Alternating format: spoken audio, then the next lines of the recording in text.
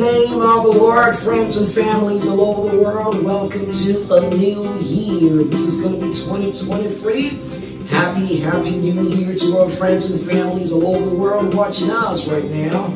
It's going to be the start of another ODP, and I want to welcome you especially to a new year. Welcome. Happy New Year. It's going to be a great year of accelerated supernatural exaltation, following with the prophetic word that we started, that God showed us last year. We saw little ticks of supernatural lifting up in our camp by the grace of God, and we expect God to do more of those kind of actions in our lives in 2023. So please stay on board if you're watching this program for the very first time, or maybe you're watching this program over and over again. Stay on board with this program, and stay on board with the instructions over there. And those instructions, just like the kingdom of the Lord, are designed to have no end in their impact and positive impacts in your story by the grace of God. Based on that, God's going to be lifting us up by the grace of God. So happy New Year. Welcome to 2023 ODP. Glory to God. This is Church at Hero Smart, and Hero Smart is a ministry set up by God for the discipleship of the nations,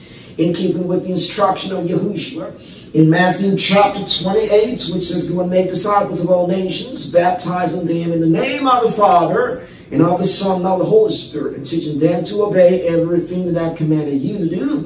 And surely I will be with you till the end of the age." And in trying to keep this instruction, as lots of you know, God's given us the great privilege to create this resource that we call the Online Discipleship Program, or the ODP in short, which is going to be a set of teachings which may be sectioned into 5 major categories: the pharmacy section of the word, the milk section of the word, the meat section of the word, the water section of the word, and combination meals.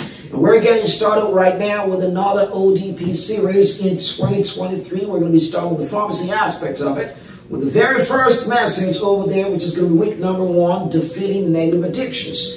Now, why are we doing the ODP? So this is the beginning of the ODP, so it behooves us to put our eyes on the reason for the ODP, right? So let's turn to the book of Matthew real quickly.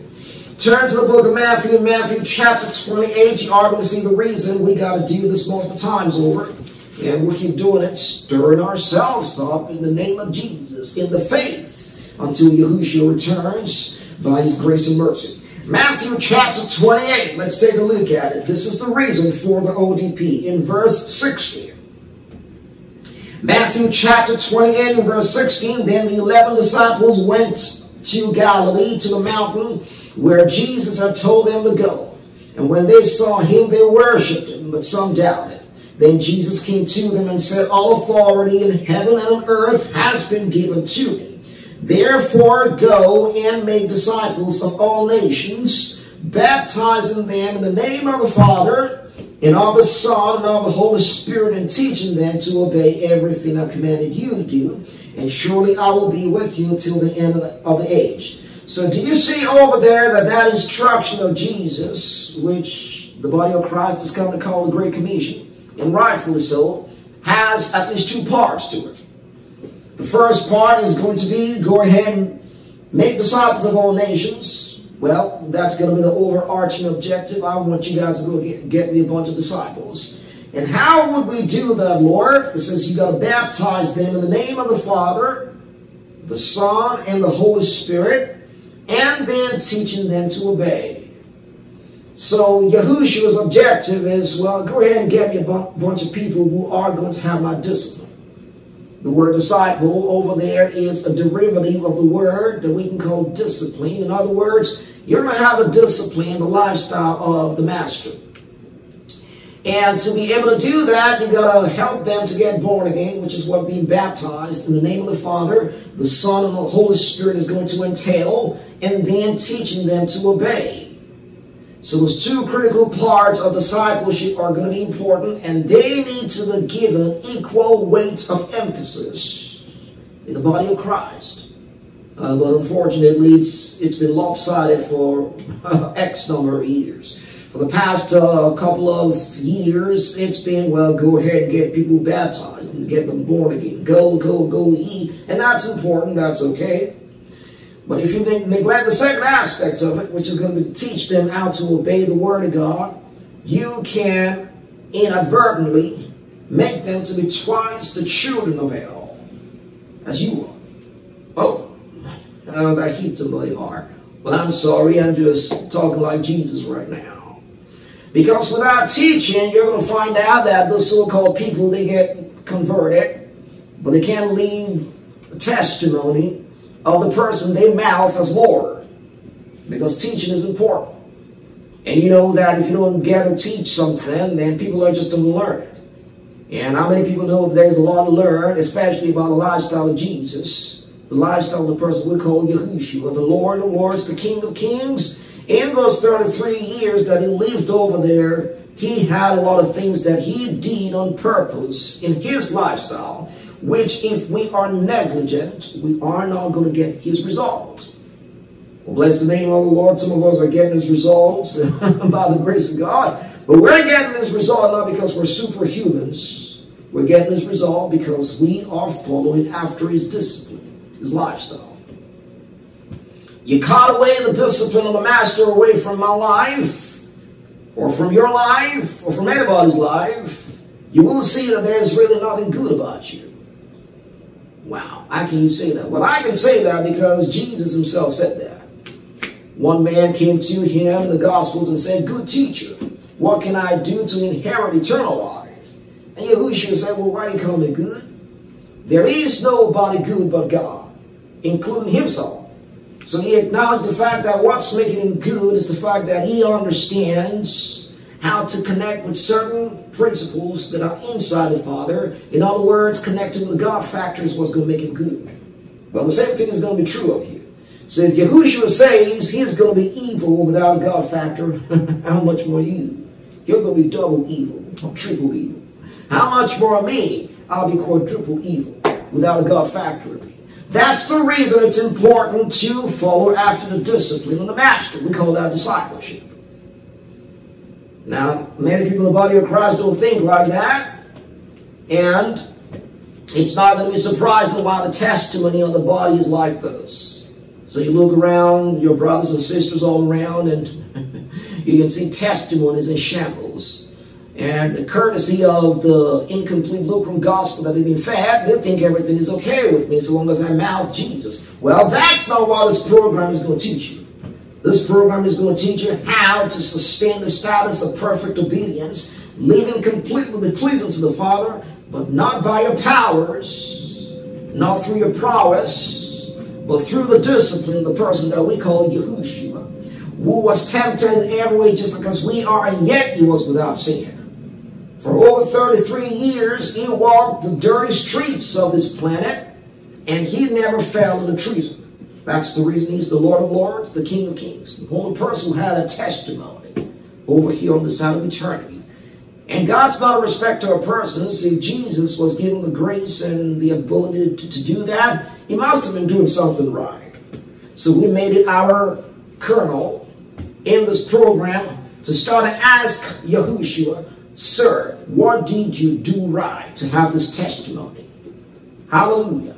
And until we get this testimony, no, we're not going to stop. We're going to keep on finding out and getting additional details by the grace of God. He's been faithful. He has been faithful to teach us through the agency of his Spirit and the Holy Spirit by the grace of God. So that's the reason teaching is important, number one. Another reason we got to go through the ODP multiple times over is because we don't see the Word of God as simply a dissemination of information to people. The teaching of the Word of God is not necessarily just trying to pass the knowledge of mathematics across to you, or you're trying to pass some secular information across to you. No, the Word of God goes beyond intellectual curiosity. The Word of God is food for your spirit. And just like in the natural, you keep eating the same thing that you're used to eating over and over and over again.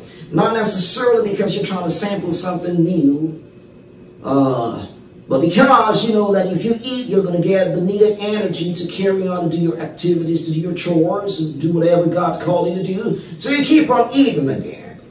You're going to go ahead and go ahead. In fact, in my house, we have a timetable, a food timetable. So we know that today this is what we're going to eat for breakfast. This is what we're going to eat for lunch. We know that automatically. And we enjoy it, even though we've eaten it like 122 times in a year. We go back and we eat the same thing. Well, the same thing is going to be true with the Word of God. We're going to come back and go through week number 1, DNA, defeat negative addictions. Week number 2, 3, 4, TOS series. We're going to talk about the milk of the Word, the meat of the Word, water section of the Word. We're going to talk about all of those again, methodically. Why? Because we are trying to get food and nutrition for our spirits. And we've classified the set of teachings based on the understanding God's given us into 5 major categories, which we call the pharmacy section of the Word, the milk section of the Word, the meat section of the Word, water section of the Word, and combination meals. Really, really important. We're going to be talking about all of that. So, right off the bat, since we are getting started right now with the ODP in 2023, it's important that we get grounded in the reason we're doing this. We're doing this predominantly because of the Great Commission. Yahushua says, go ahead and teach how to obey. If you don't teach how to obey, you're not going to be obedient. And I don't care how sophisticated you may look in between those words, you're just not going to do it. Because the person who was obedient, he was taught how to obey. You're going to see that scripture. Understand that. And then secondly, understand the reason we got to go through the ODP multiple times over is because predominantly it's the food for our spirits. You get starved sufficiently of the nutrients that come from the ODP, you will be ungodly. Period. Oh, but I can find it out myself. That's fine. Go ahead and find it out by yourself. You don't necessarily have to subscribe to what I call the ODP, but you study through the Bible and you come up with your ODP. You come up with your discipleship program classified for your house or whatever. Make sure you go through that every year, because that's what's going to strengthen your heart by the grace of God. But why go take yourself through trying to get started with another program where it's given to you free of charge here? If I knew this 30-some years ago, I mean, I'll be further along the road right now. I just stumbled on all of this through a series of questions and out of frustrations with what I've seen on the outside in the body of Christ, and started crying out to God. Something's got to be logical, Lord. Can you explain to me the logic of the complete gospel message? Stepped outside the tens of traditions, so God gave us ODP. Can take it and use it, you know. Glory to God. So that's what we are about. It's going to be 2023 ODP, and the ODP is all about the Great Commission. The Great Commission is what we read in Matthew chapter 28, from verse 18 to 20, is the discipleship of the nations. It is going to include 2 things: helping people to be born again. When we're talking about being born again right now, we're talking about the recreation of your spirit. It's not a physical rebirth. The unbelievers, they have no clue what we're talking about. Born again? This is like Nicodemus back in the... Okay, let's turn to it. This is where we got the term from. It's in the book of John, in John chapter 3. This is the words. These are the words of Jesus himself telling us, you've got to be born again. Hallelujah.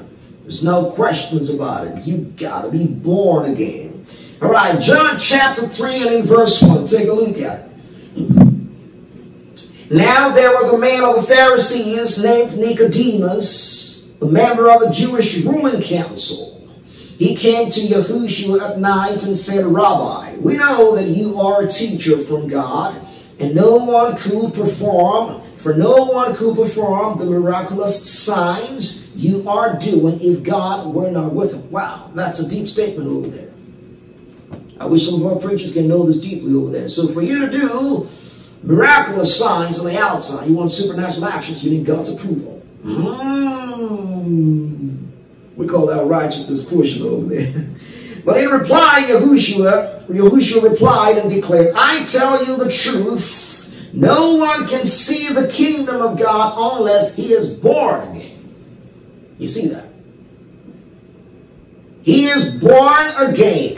And then Nicodemus was confused about that. He says, how can he be born when he is old? Nicodemus asked. Surely he cannot enter a second time into his mother's womb to be born. Idiot. This is not talking about physical birth. And Yahushua answered him, I tell you the truth, no one can enter the kingdom of God unless he is born of water and of spirit. And some of our brothers are going to think he's being baptized with water he's talking about. No, he's being born of spiritual water. That's what Jesus is talking about. For flesh gives birth to flesh, but the spirit gives birth to spirit. You should not be surprised at my saying you must be born again. The wind blows wherever it pleases. You hear its sound. You cannot tell where it's coming from or where it's going. So it is with everyone born of the Spirit. How can this be? Nicodemus asked. You are a teacher in Israel, said Jesus, and you do not understand these things? I tell you the truth. We speak of what we know and we testify of what we've seen. Well, still you people do not believe our testimony. Yahushua says what I'm talking about is, all right, God says I should keep on reading. I have spoken to you of earthly things and you do not believe. How then will you believe if I speak of heavenly things? No one has ever gone into heaven except the one who came from heaven, the Son of Man. Just as Moses lifted up the snake in the desert, so the Son of Man must be lifted up, that everyone who believes in him may have eternal life. For God so loved the world that he gave his only and begotten Son, that whoever believes in him shall not perish, but have everlasting life. Yahushua starts to break it down for Brother Nicodemus over there that you got to be born again. And what I'm talking about being born again is not a natural rebirth. I'm talking about a spiritual rebirth. In other words, your spirit has to be recreated. Because ever since the age of accountability, when you started exercising yourself in actions of disobedience and treason against the living God, you died as a consequence of that. So even though you're walking in your body, you severed a connection with your Creator. That's the meaning of died spiritually. You're not sensitive to things of God. I wasn't sensitive to things of God ever since the age of accountability. Prior to the time that I got born again, God couldn't reach out to me through my conscience. Why? Because treason blocked it. And that's what happened to all humanity. The Word of God says, we have all sinned and fallen short of the glory of God. Romans chapter 3. Now that's the reason we got to be reborn spiritually. Now that birth that is called being born again spiritually is going to be something that your eyes cannot see, but you are going to feel the impact of a change on the inside. You're going to see that you don't feel like doing all those nasty things anymore. You're going to see that anytime you disobey God, your conscience feel bad about it. An unbeliever is going to disobey God. They don't care. They're going to go ahead and do it again 2 times over because their heart's hardened. They're dead in their transgressions over there. They don't care what God is saying anymore. But you, if you're born again, that's not going to be a story. If you do something wrong, something's going to be chewed on the inside of you because it can quickly get rid of it. Repent, repent, repent. Why? The reason is you're a new man on the inside. You're a new woman on the inside. And that's great. That's good news because that's what the Bible calls guilt, which actually is your friend telling you to change something. And you change it with the blood of Jesus and repentance. Guilt is going to disappear. Boom! You get back in right standing. And that is good news for you, which lets you know that if you were to die any moment, you're going to go to heaven. But if you do something wrong and you don't feel guilty about it, well, that's a bad guy, man. That person, if they were to die any moment, they're going to go to hell. Wow. Because they don't belong to God. The seed of the Holy Spirit is not in their hearts. The Word of God talks about that in Ephesians chapter 4. When you get born again, you get included, you are marked with the seal that the Holy Spirit deposited over there. The seal of Zoe water in the womb of your spirit, which certifies that you belong to God. That's the reason being born again is important. So we're talking about being born again right now. It's the very first thing in discipleship. And if you're watching with me right now, you say, well, I'd like to get born again really quickly. Just say this prayer right after this. Say, Jesus, I call you Lord. Come into my life. Save me from sins. In the name of Yahushua. Amen. You say that prayer sincerely from your heart. You're born again. That easy? Correct. It takes faith to say that. But you say that in faith, in obedience to what I just told you right now. The Father is going to see to it that your spirit is recreated. Boom. And if you dare to do that by faith, I guarantee you, you are a new man, new woman on the inside. Something divine just happened in your heart. Is it that simple? It is simple, but it is a miracle. It's the principle documented by the Father through the agency of the Son who created you. And He is a miracle working God. If He can make your physical body, He can recreate your spirit within a jiffy if you connect with it in faith. And that's what happened right now if you choose. if you chose to pray that prayer sincerely from your heart. And discipleship starts from there. Correct. But it doesn't end from there. That's where the vast majority of the body of Christ has missed it. So they're born again, right? Now let's go ahead and jump back into our party boogie dance. And you're going to die back in that mode. And it's possible to die back in that mode until you're born again. Why? Because the devil right now is on the outside trying to steal, trying to kill, trying to destroy. And the way he's going to do that is to push you into what we call sin and keep you trapped in it even though you're born again. And in that mode, even though you call Jesus Lord, you're still going to go to hell. So that's the reason the second part is going to be important right now. We're going to teach you how to padlock the operation of Lucifer, kick him out of your life. Right now that you're born again, teach you how to obey the word. Teach you how to adhere to the commands of your Father and bask in the warmth of that. Why? Because you are a new man, a new woman in Christ Jesus. What are you talking about? All right, I'm going to break it down for you. Watch with me on the board just a little bit. So take a look at a couple of points on the board right now. So the Great Commission, which we read a few moments ago, is going to be documented in Matthew chapter 28. And it includes the discipleship of the nations. That's correct. But discipleship of the nations will include helping people to be born again, number one, which is what we just took care of a few moments ago. But then the second part of that is not as easy. It's what we call teaching people how to obey the word. Hallelujah. Why do we need to teach people? Well, the reason is because there is a spiritual force in the atmosphere called the spirit of disobedience, which specializes in pushing people into treason, meaning violation of commands from God. It specializes in that. So he's going to wait for you. Well, you think you're going to get out of my clutches by being born again? I'm going to wait for you over there. And he's going to start working together with the infrastructure of Babylon, which we talked about last week, to make it difficult for the saints of God to actually please God, even though they swear an allegiance to Jesus. How many people know that pleasing the Father goes beyond just swearing an allegiance to the Master? You can swear an allegiance to the Master, and rightfully so from your heart, you really want to do things right. But it's not going to be by power. It's not going to be by might. It's going to be by the Spirit of the Lord, the agency of what the Holy Spirit is going to teach you.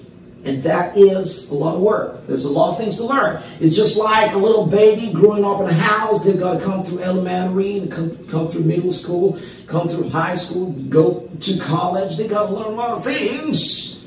And when people in the body of Christ say, well, you just get born again and you figure it out. No, that's not right. There's a spirit of disobedience in the air who wants to keep people trapped in the vortex of treason. So to outsmart the operation of the spirit of disobedience, you got to kick into motion a counteractive spiritual strategy. And know the word over there, yes, to the spiritual strategy. Because you cannot overcome the influence of a spiritual force, a negative spiritual force, through physical ideologies. Well, I'm just going to believe, I'm going to just stay by myself. I'm going to try to be good. No, you can't try to be good. This is not trying to be good over here. You know, it's just like you're trying to drive a car. If you're trying to drive a car, there are certain principles that will get a car moving for you. And when you get it moving for you, you know, the yoke of moving a car and the burden is going to be real light over there. But you say, yeah, I'm a superhuman, I'm going to work out, you know, I'm going to do push-ups because I'm going to get ready to drive a car right now. And you get inside that car and start pushing the steering for you. You say, hey, car, move for me. No, that's not the way you do this thing, man. I mean, you got to start the ignition, pull the car in gear, release the brakes. There are lots of things you need to do to drive your car, right? You got to be taught how to drive your car. Right now, you got to be taught how to live this new life to sustain the status of perfect obedience, teaching them to obey it. If I'm not taught the spirit of disobedience in the air, is going to keep my testimony absolutely negative. Thankfully, glory to God, God's taught us a couple of things over there. But the spirit of disobedience is not on our shoulders in this ministry. It's underneath our feet. We keep him there. Through the status of perfect obedience. Hallelujah. Through the influence of grace and mercy. The law of the Spirit alive in Christ Jesus, which we're going to be getting started talking about next week by the grace of God. To push it underneath your feet, God, because that's where it belongs. So that's the first reason why we got to teach it. The second reason is Yahushua himself was taught how to obey the word. The word of God says that he learned obedience through the things that he suffered. And once made perfect, he became the source of eternal salvation to those who obey. Jesus was taught how to obey the word. Categorically, yes. Oh, but he never sinned, correct? And that tells you don't necessarily have to have sinned before you start to learn. I've given the example before. Say it's like a child growing up in a house. The child does not necessarily have to go to jail before he learns how to behave himself, be a positive contributor to the society. No. The child is growing up in a house, and you're teaching the child manners. You're teaching the child what he should do or what she should do. They're going to grow up to be perfectly normal. You know, they're not going to have to get on the negative side of the law or anything like that. Why? Because they're taught right. Well, the same thing with you. You don't necessarily have to get into a bad habit or negative addictions before you learn how to stay away from negative addictions. You just get taught. You get to understand, well, this is what this is going to do for you. This is what this is not going to do for you. You adhere to your spiritual lessons. You're going to be a fine saint to God. That's another reason. And then the third reason, which I capture on the board right now, is to eliminate lukewarmness in the body of Christ. And unfortunately, what I'm talking about right now is like strange stories to the ears of the average person in the body of Christ. It's really unfortunate that what I'm talking about is strange news. And because of that, you know, what lots of people are used to hearing goes completely crosswise to what I'm talking about.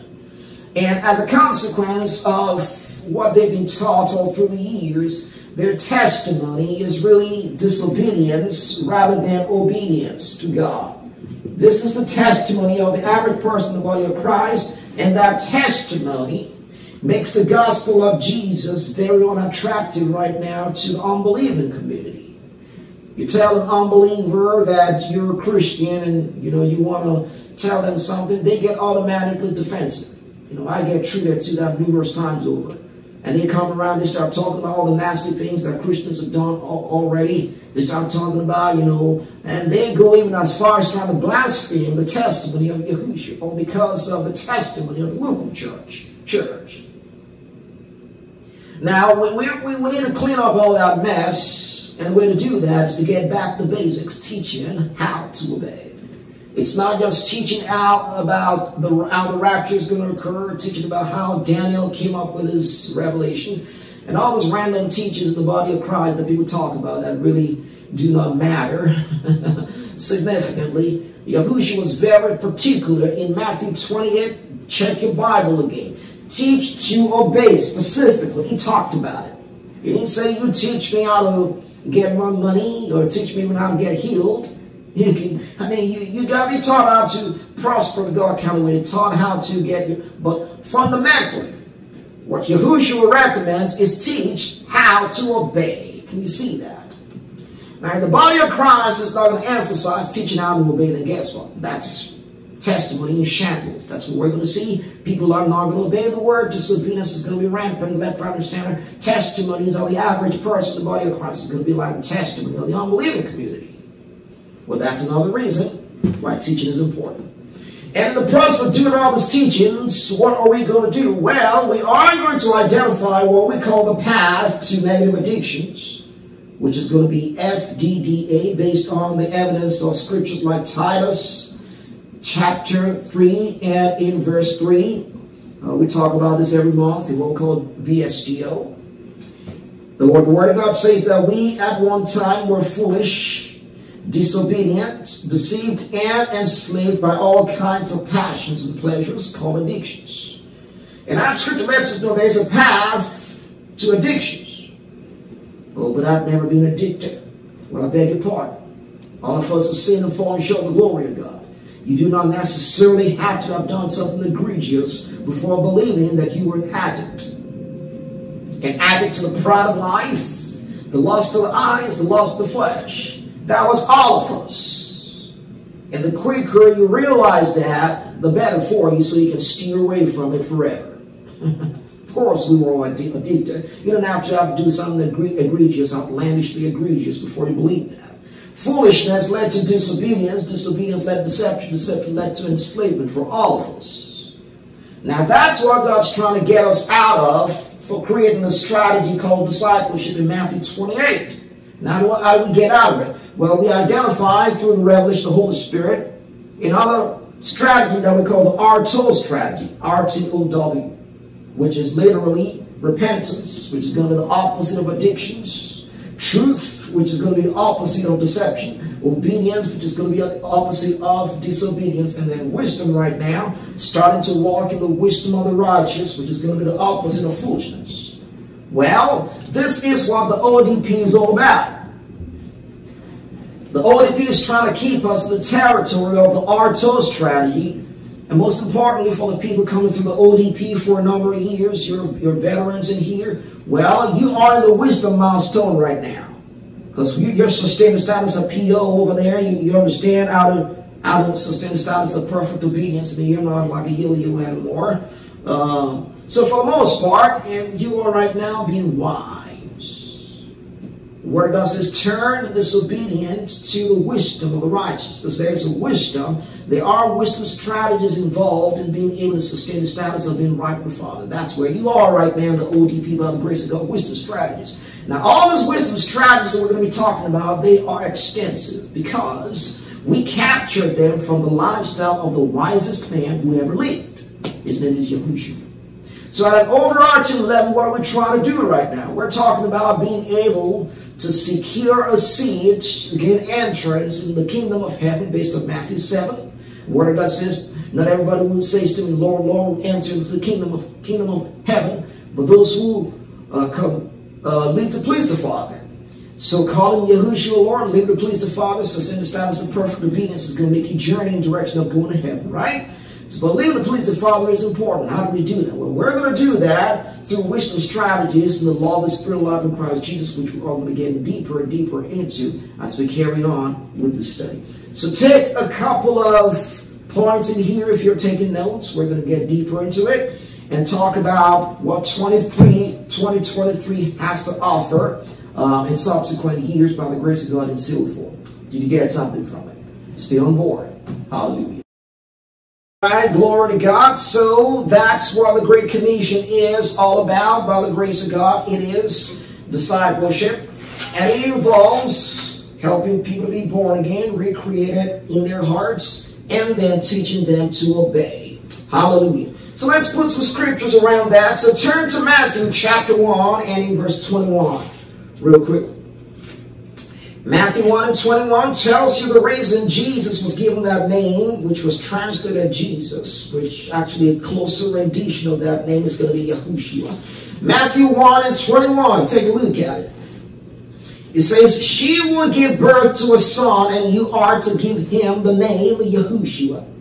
Why? Why the name Yahushua? Because he will save his people from their sins. So when you call him Jesus, Yahushua, Jesu, Yeshua, whatever name you call the Lord by, at the back of your mind, you should be thinking, Savior from my sins. Savior from my sins. Savior from my sins. Is the one, well, but I'm not in sin anymore. Well, Savior, that's going to keep me away from sin. Let that name connect that memory back to. That's the whole idea of God sending Yahushua over here on the side of eternity to teach people how to stay away from sin. Now, does that make sense why Matthew 28 is going to be written like that? Yep, he does. So the reason Jesus is going to say go teach them how to obey, not necessarily go teach them how to get their bodies healed, not necessarily teach them how to get and prosper the God counted with, which those things are going to be important. But fundamentally, the reason Yahushua came over there is to set people free from sin. Can you see it? Keep them, deliver them from sin, which is going to be a type of salvation, which is what you get when you get born again. When you get born again, you get delivered from sin. Why? The reason you get delivered from sin is so you can stay away from sin, so that when you stay away from sin, you can get another salvation in the future, which is going to be inclusive of immortality, rapture out of here, and then finally going to heaven. And those are future modes of salvation, which you do not have right now but which you will get in the future. There are different modes of salvation talked about in the Bible. We're going to get deeper into all of that through the studies. By the grace of God, and all these nuggets are important so that we can clean up the mess of lukewarmness, the body of Christ. That's the reason we're talking about this. But it's very extensive, it is deep, it is thorough. That's the reason we got to get started. Savior from my sins. That's the name, meaning of the name Jesus, or Yahushua. Hallelujah. Why? Hebrews chapter 5 and in verse 7 now lets us know that Yahushua himself how to learn how to obey the word. Or maybe we're going to turn to that later. But let's get quickly into the scriptures for the why. Why do we need to teach people how to obey the word? I talked about the spirit of disobedience is in the air. What scripture says that? Ephesians chapter 2, real quickly. It says disobedience doesn't just happen to people. It's because there's a spiritual force in the air you breathe. Oh, the air I breathe has toxins in it, correct? Spiritual toxins called the spirit of disobedience. Ephesians chapter 1 and in verse 1 it says, as for you, you were dead in your transgressions and sins, in which you used to live, when you followed the ways of this world, and of the rulers of the kingdom in the air, the spirit who is now at work in those who are disobedient. So do you see that disobedience is going to require the influence of a spiritual force? And if you know something about spiritual forces, you don't try to counteract the spiritual force by philosophical ideologies. No, you're going to get beat up big time like that. You got to engage in spiritual principles. I'm talking on purpose, spiritual principles. So identify the impact of spiritual force and cancel these operations from your life. Hallelujah. Well, those spiritual principles are what we're going to be talking about in the ODP. One reason. Another reason is because Jesus was taught how to obey, how much more the rest of us. Now, what scripture says that? Hebrews chapter 5 and in verse 7 lets us know that Yahushua himself, who was tempted in every way just because we are, yet without sin, he had learned how to obey even though he didn't sin. Hebrews 5 and 7. During the days of Yahushua's life on earth, he offered up prayers, petitions, and supplications with strong cryings and tears to the one who could save his soul from death, and he was heard because he feared. And although he was a son, he learned obedience from what he suffered. Hallelujah. This is Jesus, and he had learned this thing. If you get a paper cup of the Bible, just go ahead, underline, put double stars around. He had learned it. This is Jesus in here. What you call, he learned how to obey, even though he did not disobey. Oh, but other ministries aren't teaching how to obey. Well, that's their business. They don't read the Bible, they don't believe it. And they're hypocrites. Because see, they claim that they are perfectly obedient and doing things that are right, without necessarily adhering to the tenets of this instruction, that I am going to call them hypocrites, because they're not. You don't learn how to obey the Word of God, and you want to tell me that you are obedient? You're not. You're a liar. And you can tell them that. And they try to come around and look super sophisticated, but the back of their minds full of gunk and junk over there. They got hatred and lust in their eyes. And they want to tell you that you cannot, impossible. You got to learn it. Well, I'm not going to false and fire with you. I'm just going to take the word and run with it. Jesus learned how to obey the word. Come on, my humble estimation, sir, can you teach me? That's my story by the grace of God. And what's the evidence of Jesus learning, Yahushua learning? You're going to go to Luke chapter 2 right now. In Luke chapter 2 and in verse 52, you are going to see that the evidence of Jesus learning how to obey the word of God is increase of knowledge, increase of understanding, increase of wisdom even for the master. Look at it. Luke chapter 2 right now in verse 52. And Yahushua grew in wisdom and stature and in favor with God and men. Can you see that evidence? So Hebrews chapter 5 says he had learned something. What's the evidence that he was learning something? Luke chapter 2 verse 52. He was growing in wisdom. So it means that there are certain wisdom strategies that Yahushua knew when he was 12 that he didn't know when he was 5. There are certain things that Jesus knew when he was 30 that he didn't know when he was 12. There are certain things that Yahushua knew in wisdom when he was 33, which he didn't know when he was 30. And there are certain things for information that Jesus knows right now that he didn't know 2,000 years ago. Why? Because he's still growing in wisdom. What's the evidence of that? The book of Revelation. The book of Revelation is a more detailed account of the end time events than Matthew 24. And Matthew 24 is an end time snapshot as well. But the book of Revelation had additional details in there which he didn't know on the Mount of Olives. Why? Because he kept on growing in wisdom. The book of Revelation was given to the beloved brother John after about 100 years of Jesus spending some time with the Father. And the Father kept on downloading additional nuggets and information to Yahushua, telling him, well, this is what I'm going to do to close the age. There's going to be seal 1, seal 2, seal 3, seal 4, seal 5. So, come on. If he knew all of that in Matthew 24, he would have talked about it. But he was growing in wisdom. Growing in wisdom and stature, even though there's no disobedience. Now, if Jesus grew in wisdom, he is growing in wisdom, and will continue to grow in wisdom. Why? Because the Father, there is no end to his wisdom, because the Father himself is growing every day. Whoa, what are you talking about? You still I'm going to break it down for you. Why should you stop? Why should you refuse to be taught? If the Father is going to be growing in wisdom, Jesus is growing in wisdom, who am I, Lamb to say I'm going to get stagnated because the traditions of man? Come on, cancel that understanding. I am growing in wisdom and understanding. The path of the righteous is like light that shines brighter and brighter until the fullness of the day. My path's going to get super bright.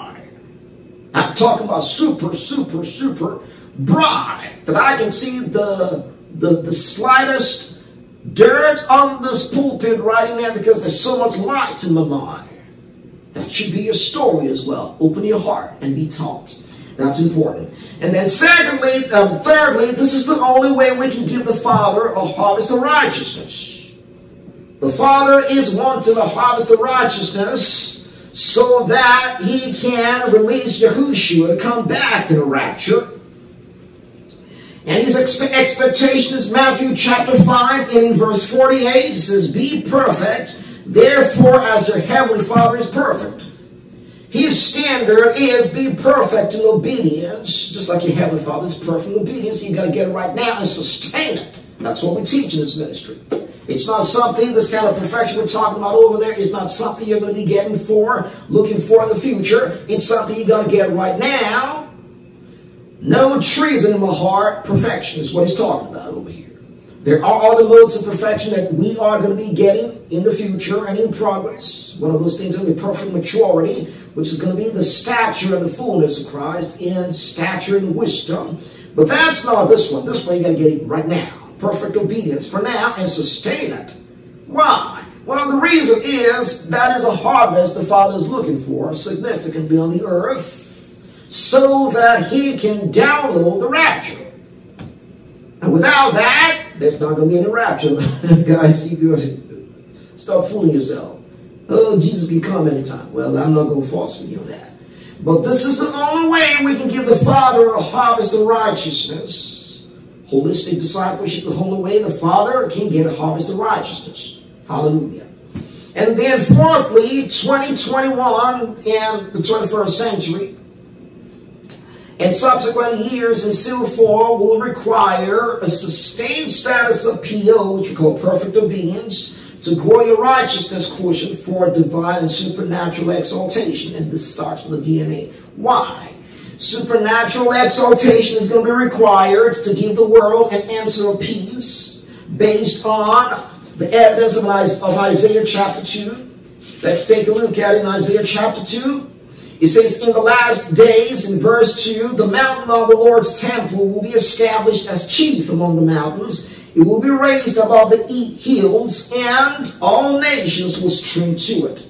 Many people will come and say, come, let us go up to the mountain of the Lord, to the house of the God of Jacob, and he will teach us his ways, so that we may walk in his paths. Stop.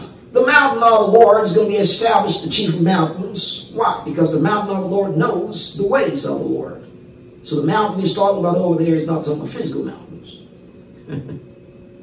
He's talking about people, you and me, who know the way of the Lord. The Bible says in the last days you are going to be raised up. Why is that raising up important for you as a mountain of the Lord? The reason is so that all nations will stream to it. It says, many peoples will come and say, come, let us go up to the mountain of the Lord, so that he can teach us his ways. Now, I know the fullness of this is going to occur during the millennial reign of Christ, but this is establishing the pattern of how God operates. When Yahushua was here 2,000 years ago, he was the mountain of the Lord for the nation of Israel. And people streamed to him to be taught the ways of the Lord.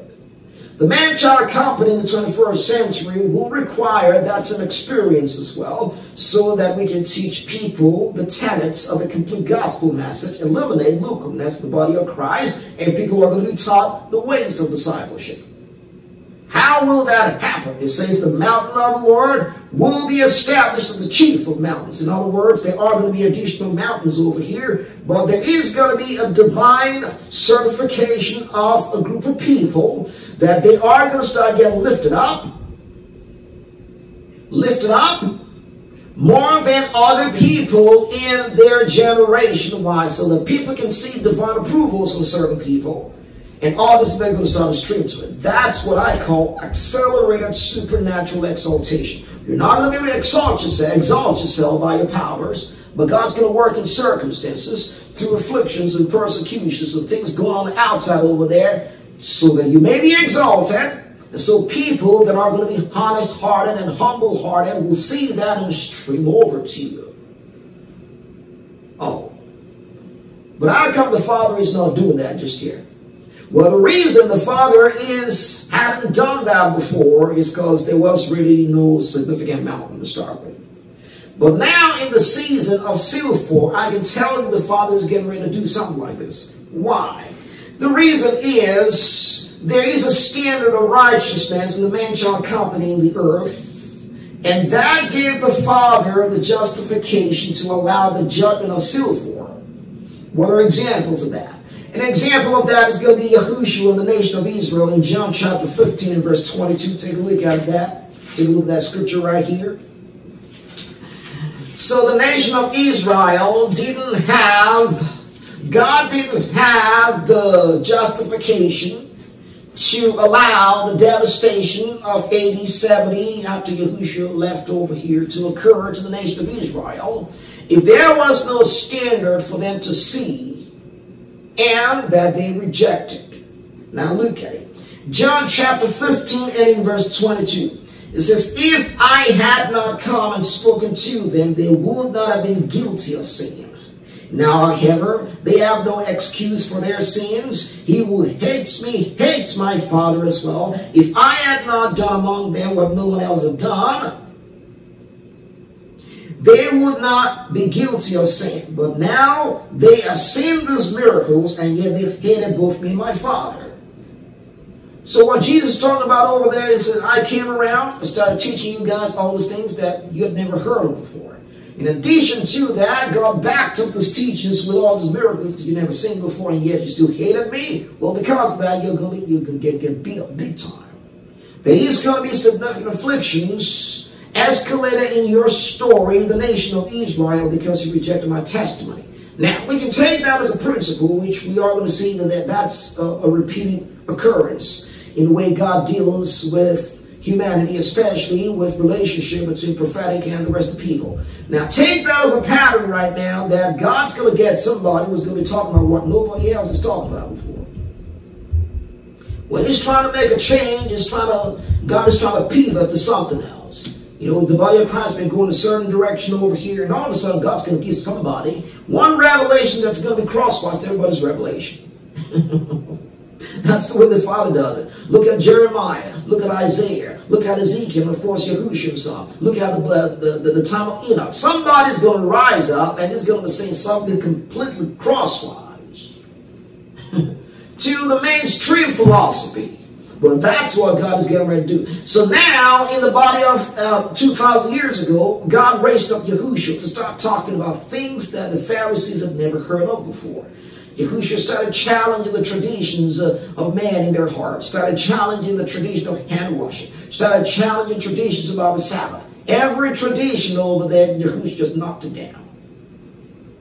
And there were supernatural actions backing up everything that Jesus was talking about over there. There's miracles left, right, and center. Now, because of that, God's expectation was you guys are going to teach your traditions and follow the ministry of Jesus. But if they don't do that, then there is going to be afflictions and persecutions and plagues and all of that. And that's what happened in AD 70. Now, we can reverse engineer that in our generation. Now, we see in the 21st century an escalation of challenges, to say the least about it. What you can call pestilences and plagues, medical plagues, societal plagues, people losing their minds, economic challenges, financial challenges. So we're over here right now. Why? The reason is there is a standard in the earth, and that gave God the justification of allowing the challenges, which we call Silphor, which we talked about 2 weeks and 3 weeks ago in End Time Snapshot. That's the reason we can say that. Now, this standard of righteousness in the earth, which is the man-child company, gave the Father the justification of allowing the challenge of Silphor. And that's consistent with the experience of what happened between Yahushua and the nation of Israel. Joshua and Caleb versus the rest of the spies, the nation of Israel. Numbers 14. Jeremiah and the rest of Israel. Elijah, even during the time of Ahab. Now, supernatural exaltation is going to be required to outsmart the influence of Babylon and to give the world an answer of peace. So when God says, well, there are some people on the earth who are giving me, perfect obedience, they're trying to challenge the lukewarmness of their generation. Well, all right, tighten the noose upon that yonder place of the planet that we call over there. That's what God said. Go tighten the noose on that. I'm going to send them plagues and challenges they're not going to figure out with their medical science. Go tighten. Why? Because God knows there are some people over here doing things right. So if the rest of you are not going to do things right, I'm going to smack you. Go ahead and do that. Well, now, God, the Father, is a Father of love, so He's not saying I'm going to smack this generation with all kinds of plagues and pestilence and challenges just because He's trying to be mean-hearted and I'm going to wring your nose because you guys are not talking to me. No, it's an action of love. The reason is He wants people to be pressured to start asking questions, seeking for answers, asking questions that will lead them to discover the people who have the answer, which is the man-child company. Now, the man-child company, because they're in the earth, they're not supernaturally exalted just yet. Their prominence is really minuscule in the planet. The popular people that we have in the body of Christ right now, they are the loudmouths, preachers of lukewarmness. They don't know anything. And they hold the key to knowledge, unfortunately. What's the meaning of the key to knowledge? They own the infrastructure to the ears of people. They're on the TV, they're the people that people know, social media algorithms are favoring their posts and all this. They are just like empty shells, empty barrels. They don't know nothing. They know nothing. I can say that categorically. Why? Because of their testimonies.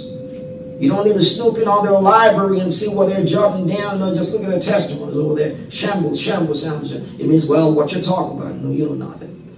But then the man-child company has an answer right now. They're not, nobody knows them. They are under a bushel.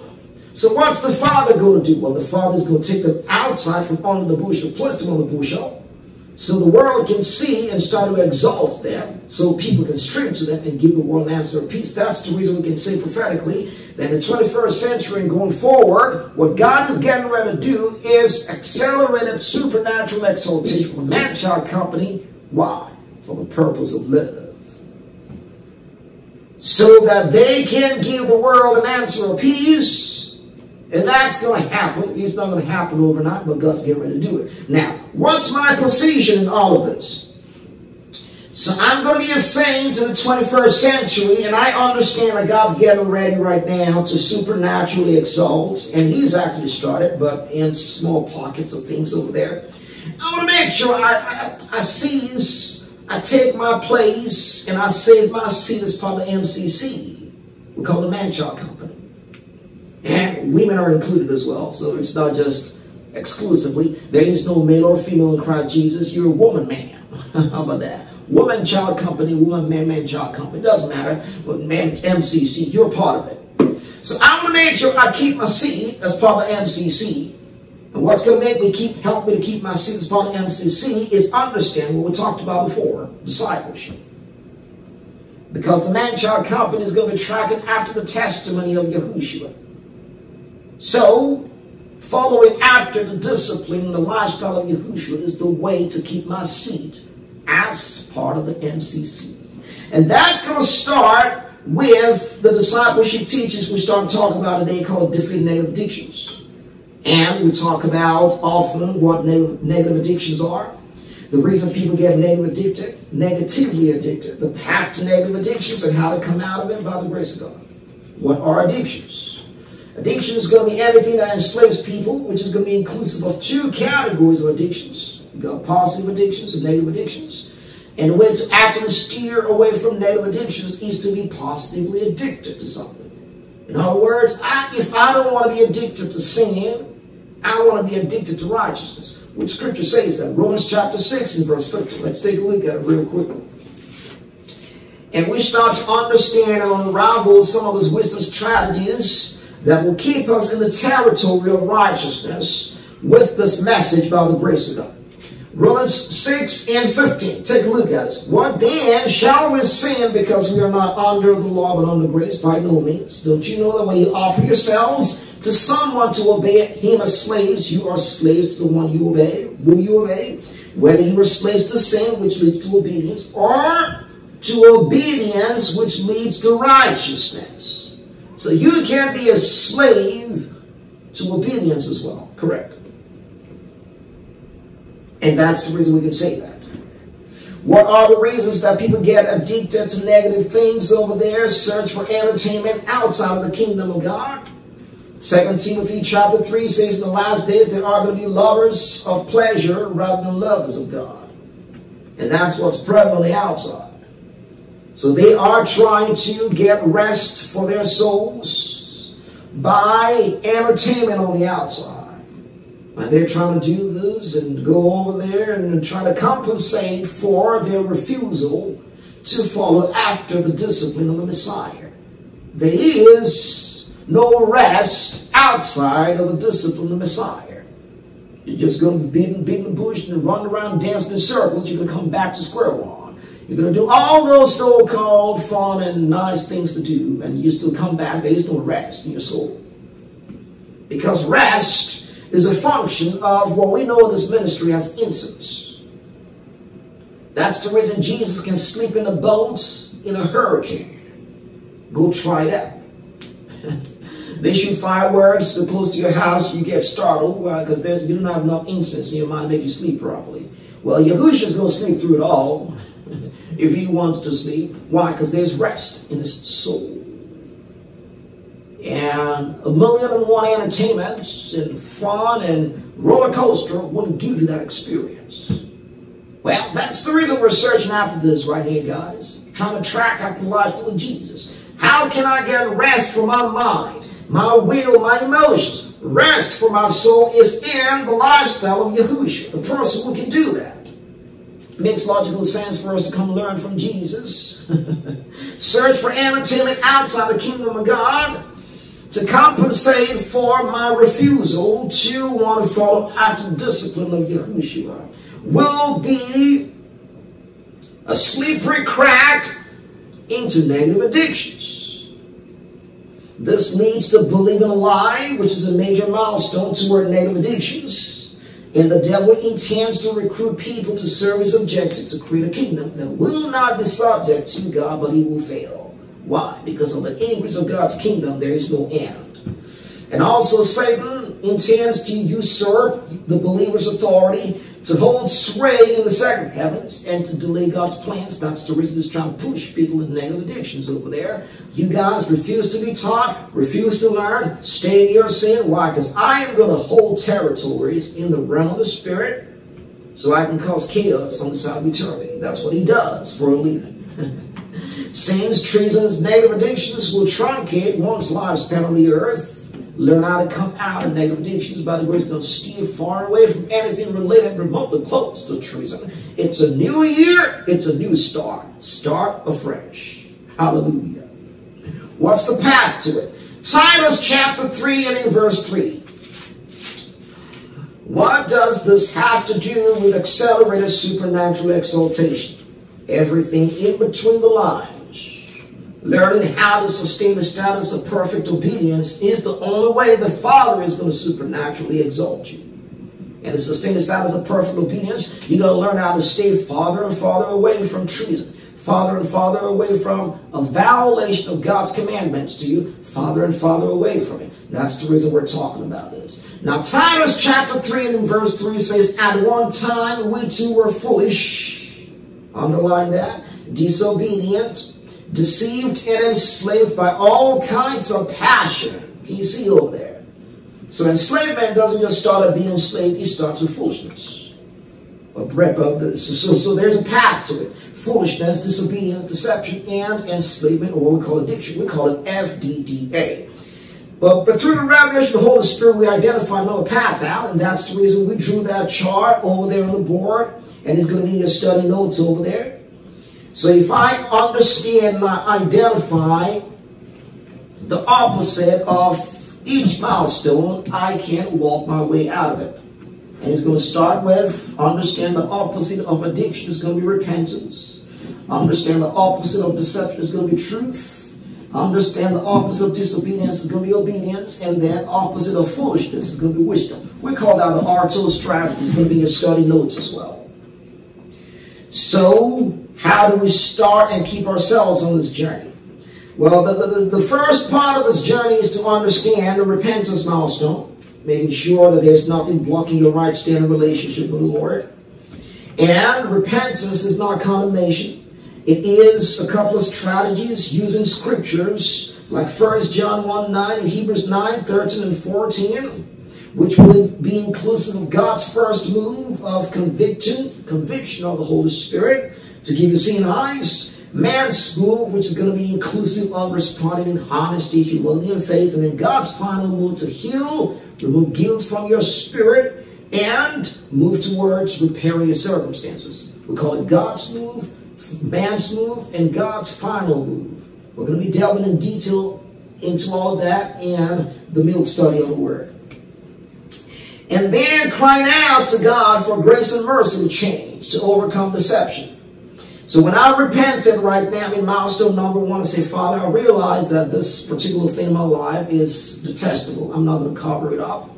I'm not going to say, well, this is not a sin because I can't see the 10 Commandments. 10 Commandments is what I'm just going to call sin.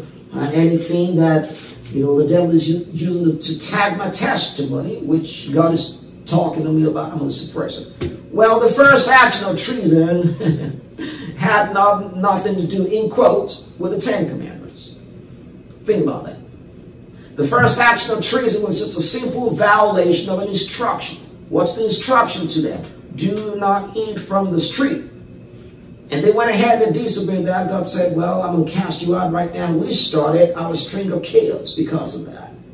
So in the Father's mind, sin is not just going to be relegated to what's documented in Exodus chapter 20 as the 10 Commandments.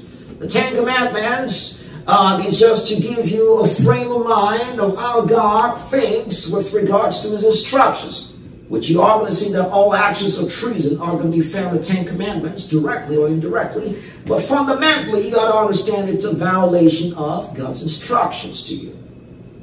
So when God's telling me over there to love God and love people, and I choose to say I'm going to harbor hatred in my heart, well, that's going to be a sin that I got to repent from. Hallelujah. Well, repentance is just as easy as saying, well, Father, I realize it's a sin right now, and I confess it. And I determine in my heart I'm not going to do it again. Father, please forgive me. You pray that prayer sincerely over there, God's going to forgive you. Why? Because he's interested in promoting righteousness in your life, not necessarily interested in punishing you. No. He wants to get rid of sin. But when the Father judges, sometimes correct. Even if he judges, his judgment is to give you the mnemonic that you need to sustain the status of righteousness for the future. He thinks in terms of righteousness, not necessarily in terms of negative judgment or positive judgment. The Father is like that. His purpose, his objective is righteousness. You repent right now, he forgives. Well, but I'm still feeling guilty in my heart. Well, that's the next thing you got to do. You got to believe 1 John 1:9.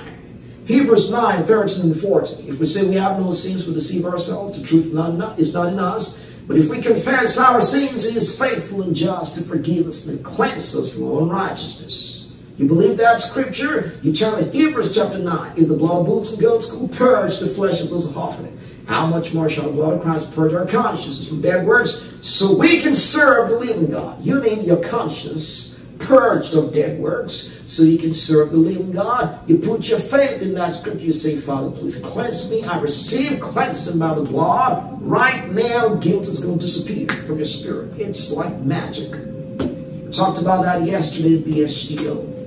Milestone number 1, repentance. Less than 30 seconds. And that's my recommendation. Why?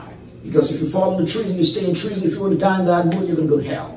I don't care how many times you call Jesus Lord. You harbor treason in your heart. There is no place for treason in God's heavens.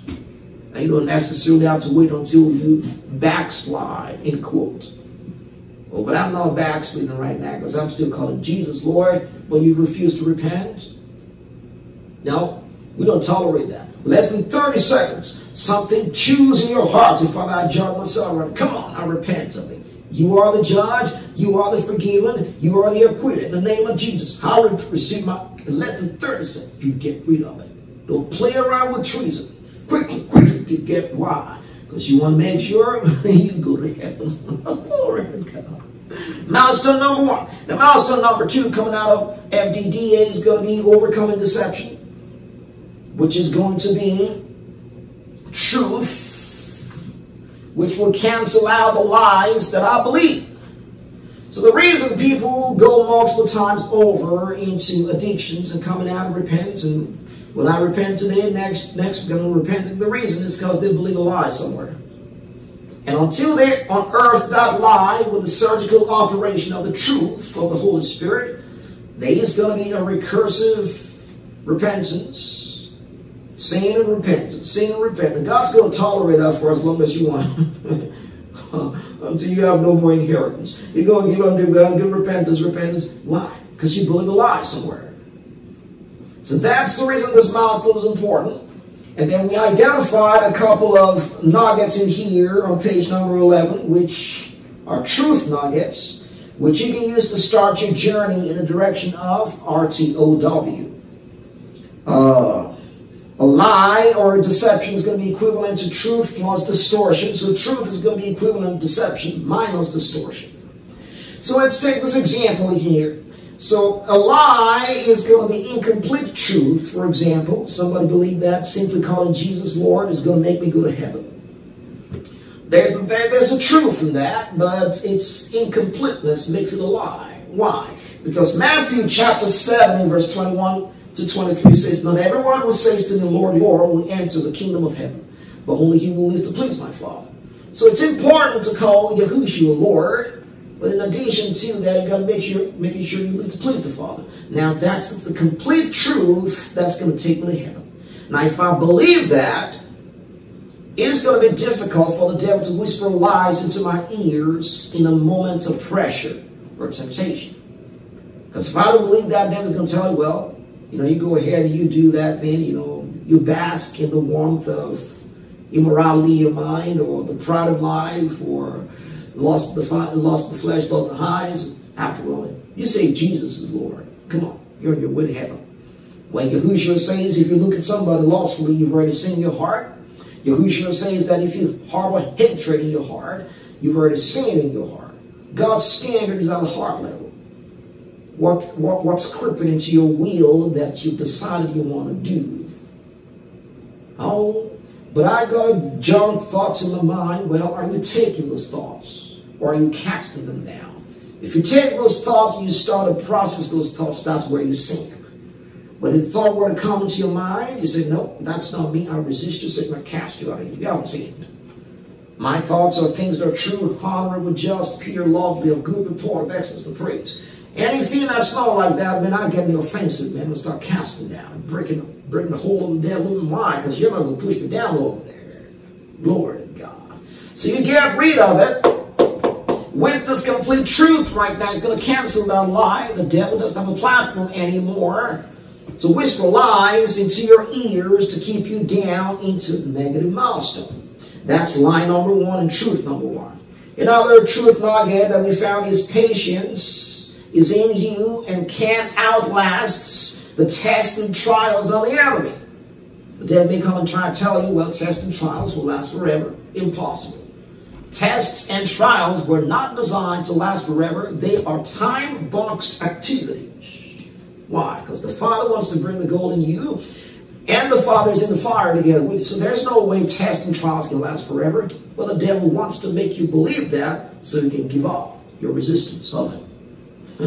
But when I believe that there's patience in me, based on the evidence of Galatians chapter 5 and verse 22, I got the seed of love on the inside of me. Love, joy, peace, long-suffering, gentleness, goodness, faithfulness, meekness, temperance, patience on the inside of me is going to cancel the lies of the enemy, which says my story will not end.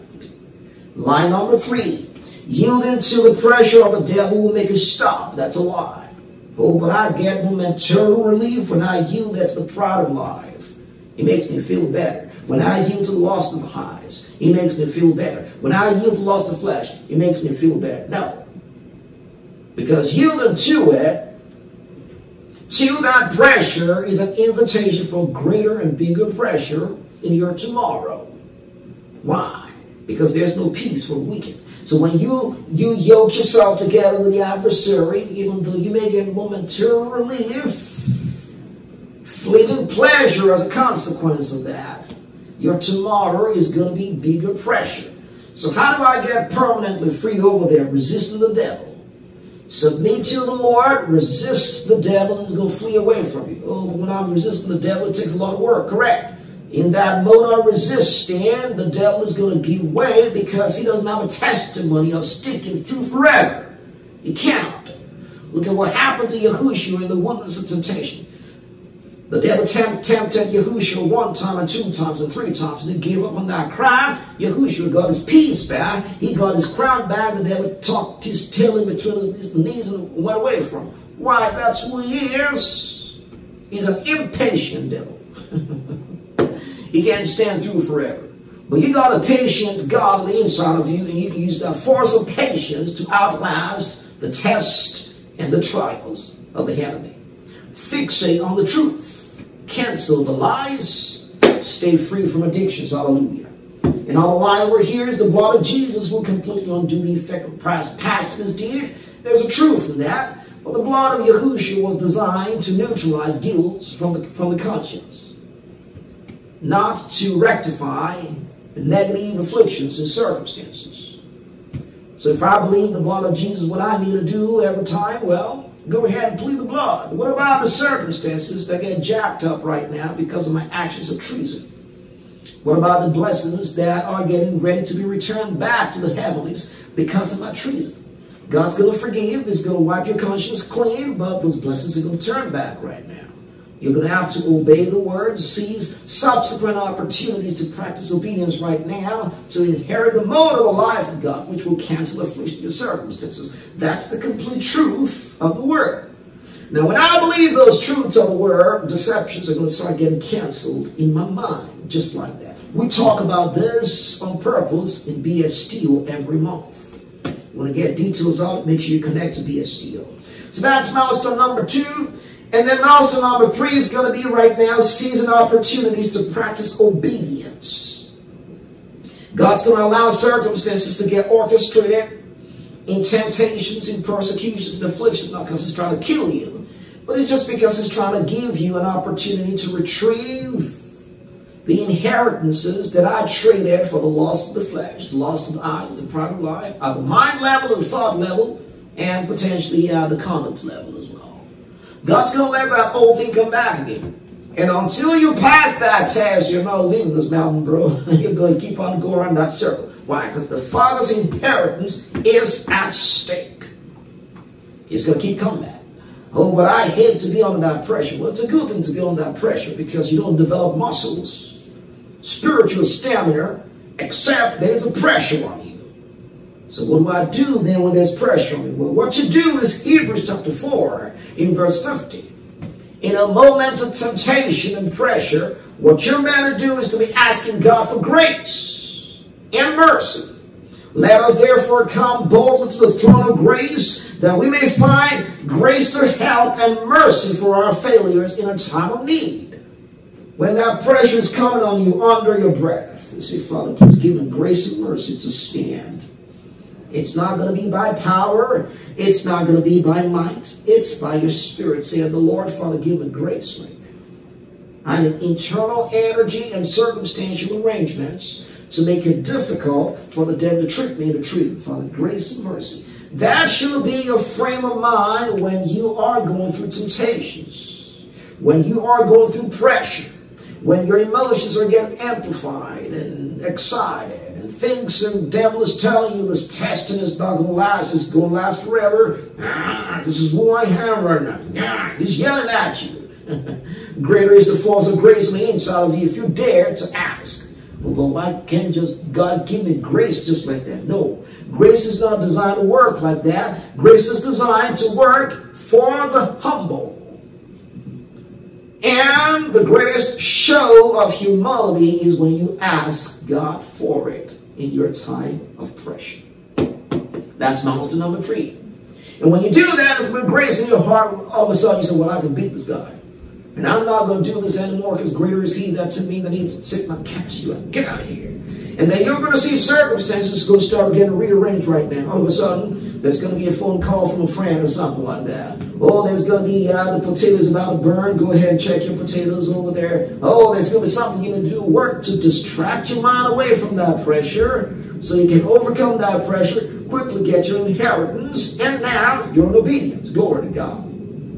And the more obedient you are, the easier it is to get obedient. The easier it is to sustain the status of perfect obedience in that mode. You sustain the status of perfect obedience in that mode, your RQ starts to grow. You are securing your seeds upon that man-child company who is getting ready to be supernaturally exalted in this season. Milestone number 3, really important. And then number 4 right now, there is no pressure on me anymore. Well, I got to make sure I stay wise. That's what we call wisdom. You are going to start to identify and start to walk in the lifestyle and the discipline of Yahushua so that you can stay free and far away from treason and negative addictions. The lust of the flesh, the lust of the eyes, the pride. I'm going to stay free and far. 1,000 miles away from it, 2,000 miles away from it, 5,000. What are you talking about? I'm super far from it.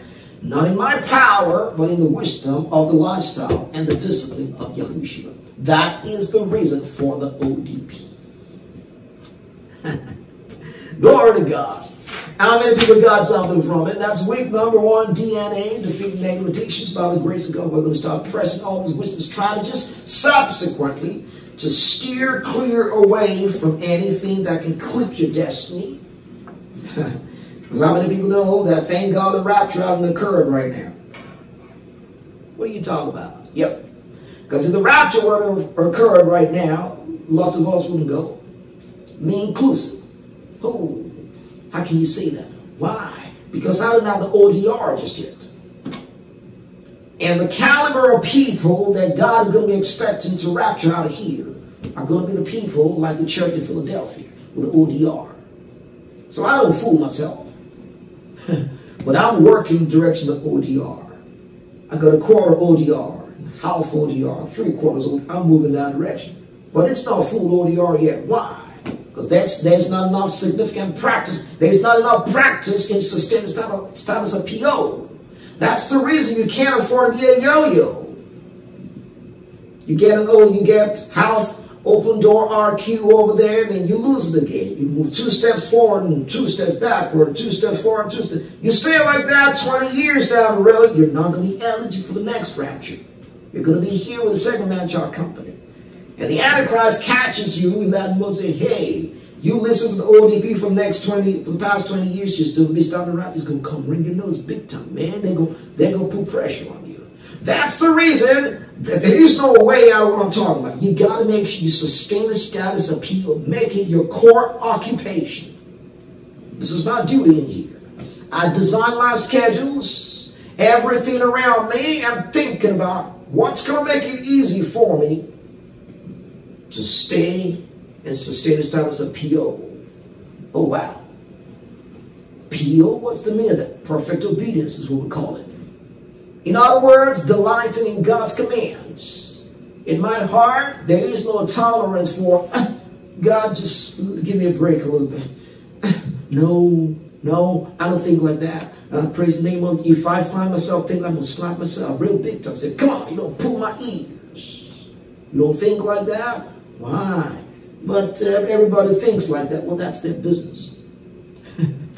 And God telling them to do something, God, give me a break, I'll catch you tomorrow. No, you don't talk like that. No. When the Father says something, you say, yes, sir, I rejoice in your commands. Father, what can I do for you? That should be your mode. Now, what's going to put you in that mode is a couple of wisdom strategies that we call the discipline of the master. Because it's not going to be by power. It's not going to be, again, by might. It's going to be by the resources of the Spirit of the Lord.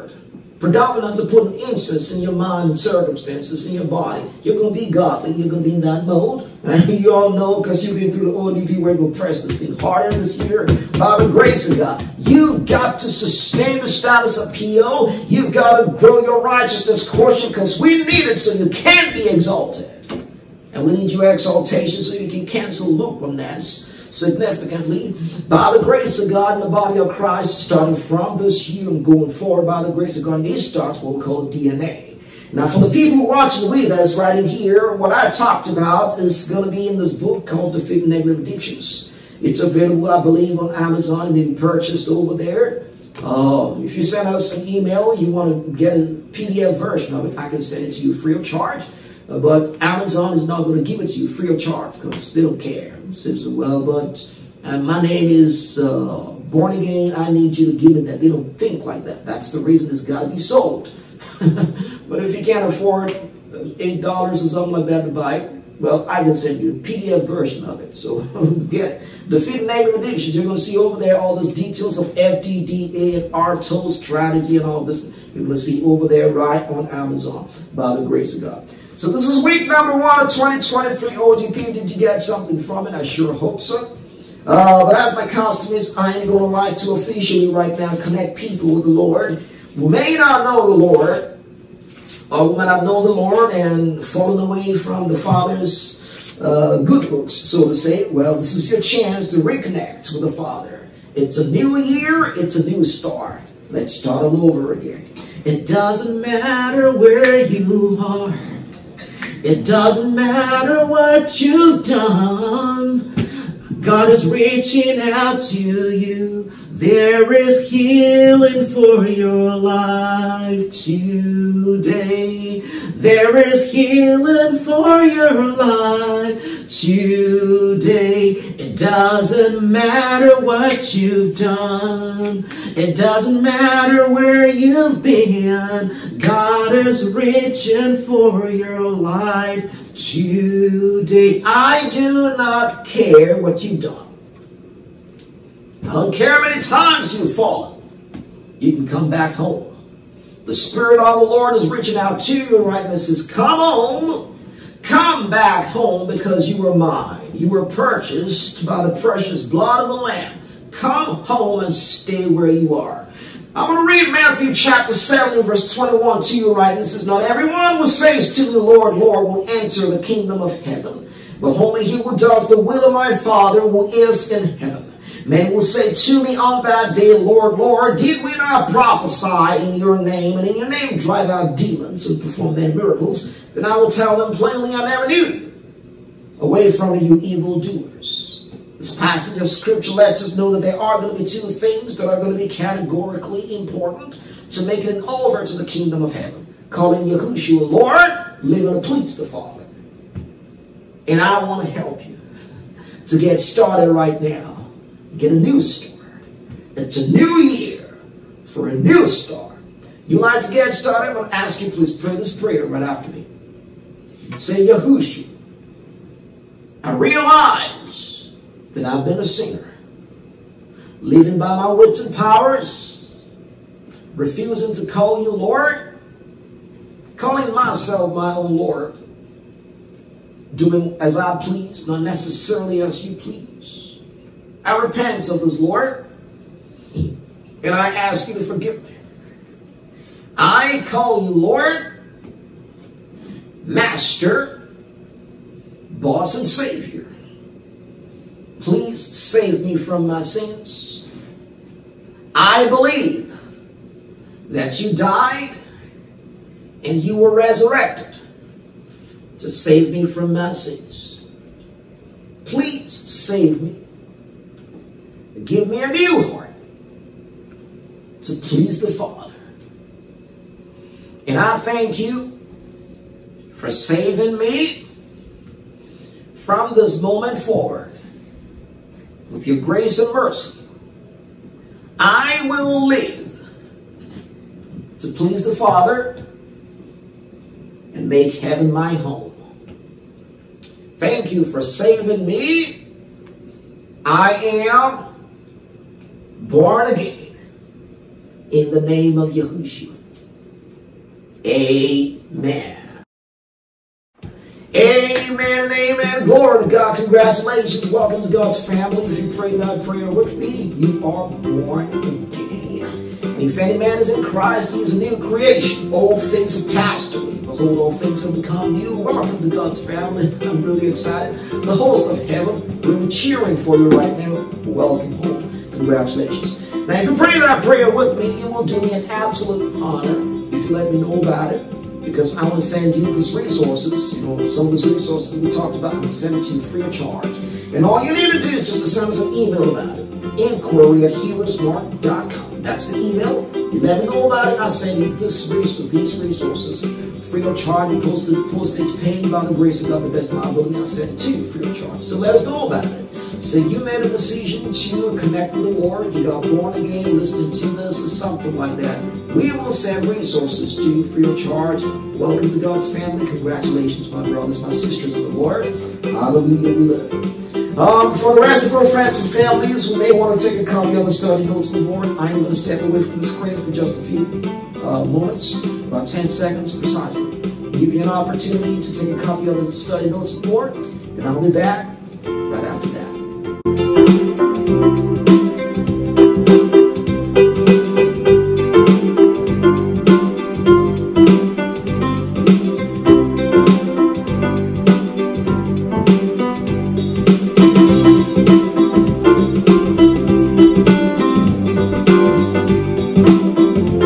Praise the name of the Lord, friends and families. I believe you got a chance to take a copy of the study notes on board. I want to thank you for staying on board with us. This is week number 1 of 2023 ODP, Online Discipleship Program from Pure Smart.